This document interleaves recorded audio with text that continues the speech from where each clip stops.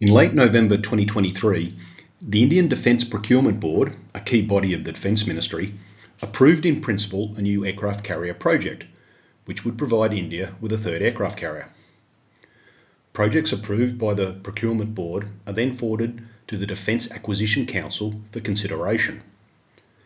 The Council is the highest decision-making body in the Ministry of Defence and finalises the capital acquisitions for the Army, Navy and Air Force. Headed by the Minister of Defence, it meets shortly after the Procurement Board and gives final approval in terms of acceptance of necessities for capital acquisition proposals. The Acquisition Council that met shortly after the November Defence Procurement Board meeting approved a number of acquisition proposals, but did not consider the new aircraft carrier project. All that the Indian Navy had sought from the Council was to agree with the naval assessment that there is a need for a third aircraft carrier. So where does this leave the project? Well, just because the November Council meeting did not quickly confirm the project, it doesn't mean a future meeting won't. What might this delay mean for India's carrier fleet? Might there be another option beyond another of the Vikrant class? Salutations. Today's briefing: India, a 3-carrier fleet. When will it be achieved? What might it consist of? This briefing will look at possible options and timelines for India to achieve a 3-aircraft carrier fleet. The Indian Navy's current longest-serving carrier is the INS Vikramaditya, a modified Kiev-class carrier purchased from Russia. It is a Stowbar, or short takeoff but arrested recovery carrier, similar in size to the French Charles de Gaulle, although the Charles de Gaulle is a nuclear-powered CATOBAR carrier. Commissioned for the second time in November 2013, it displaces around 45,000 tonnes and carries around 36 aircraft. India has successfully kept older ships in service for many years, with the INS Virat being a good example, so we may see the Vikramaditya still in service in the early 2040s.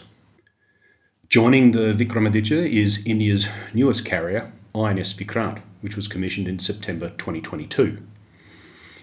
India's first indigenously constructed carrier, again in a Stowbar configuration, it also displaces around 45,000 tonnes and carries around 36 aircraft. What might India's third aircraft carrier look like, possibly to be named INS Vishal? Will it be a Stowbar or CATOBAR configuration? The Navy's submission to the Defence Acquisition Council was for another of the Stowbar Vikrant class. This approach makes sense if India believes it needs another carrier quickly and at the lowest risk and cost. However, it won't offer anything more than the existing Vikrant. If it is a copy of the Vikrant, it should be able to be commissioned within 10 years of being laid down.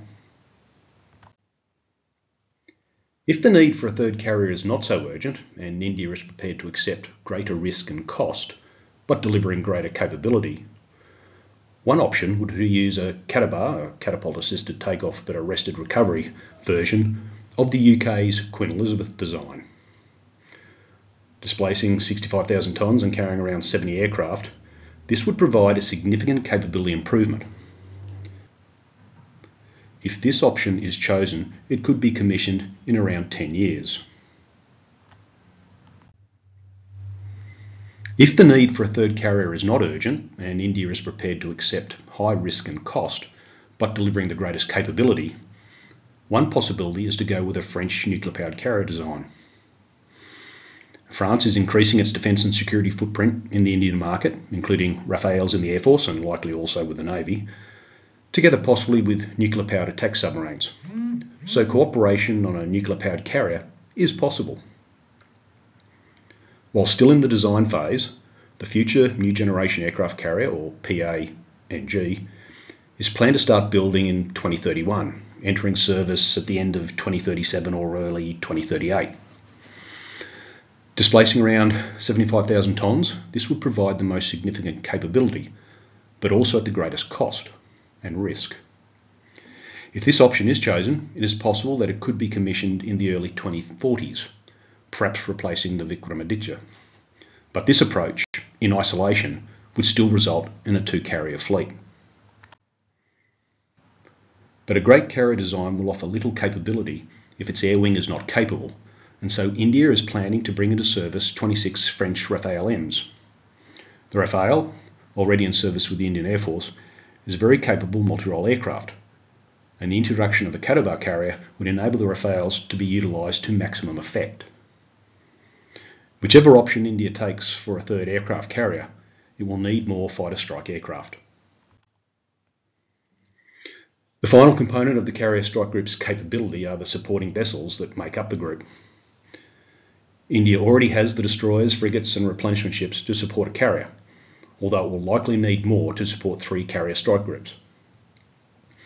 The only element the Indian Navy lacks in supporting the carrier strike groups are nuclear-powered attack submarines. And although a project to produce SSNs was approved in 2015, the design is yet to be finalised. In summary, the Indian Navy's move to a 3-carrier fleet has long been suggested, and it is not surprising given India's geostrategic position. 3 carriers should allow one always available, with a second available at longer readiness times.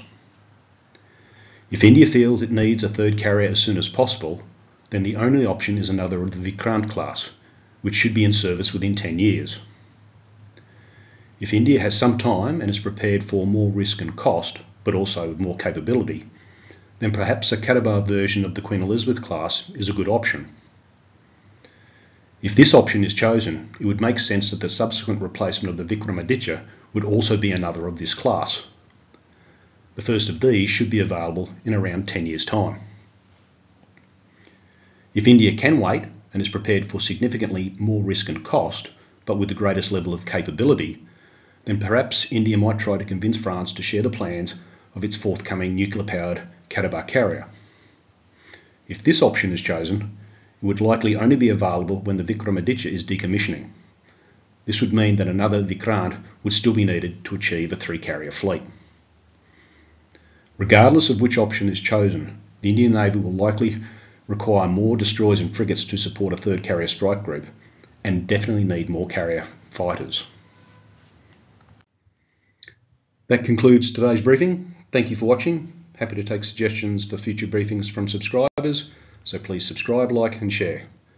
Until next time, Vale Desero.